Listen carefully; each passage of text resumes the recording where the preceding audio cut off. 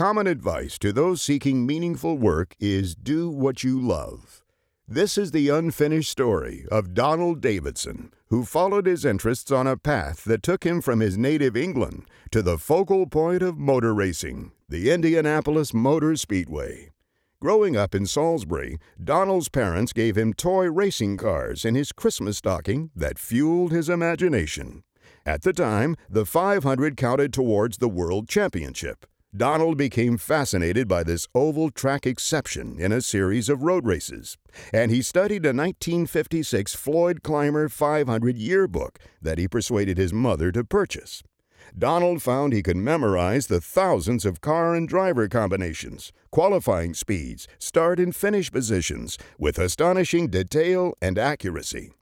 At age 13, he began saving for a trip to America to see the 500. In 1964, Donald wrote letters to Francis Durr of the Speedway Ticket Office and to Sid Collins, chief announcer of the radio network, to make arrangements for his visit. Donald arrived that May, where his talents and knowledge amazed race officials, prompting an invitation from Sid for Donald to join him in the radio booth for the broadcast. Reaction to Donald's appearance was tremendous. For Donald, it was a trip of a lifetime, meeting legends who were just once names and photos in a yearbook. Returning the next year on a one-way ticket, Donald was back in the booth and hired by the United States Auto Club as their full-time statistician. Donald first appeared on WIBC radio during May as the call-in expert about the history of the 500, evolving into the talk of Gasoline Alley, which continues 43 years later. The First Day, the top-rated Sunday morning news program on WIBC in the 70s and 80s, regularly featured Donald's appearances. An avid fan of film, boxing, and recorded music, Donald featured his interests on his own show on public radio. Donald is in constant demand year-round as an event speaker. He is the answer man for all media inquiries about the statistics and history of the Speedway, with hundreds of radio and television appearances all over the world.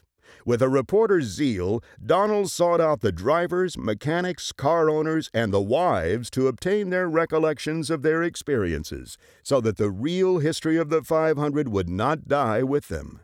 In 1998, Donald became the historian of the Speedway Hall of Fame Museum. Honored by his peers and by those whose exploits he studies and interviews, Donald was inducted into the Automobile Racing Hall of Fame in 2010.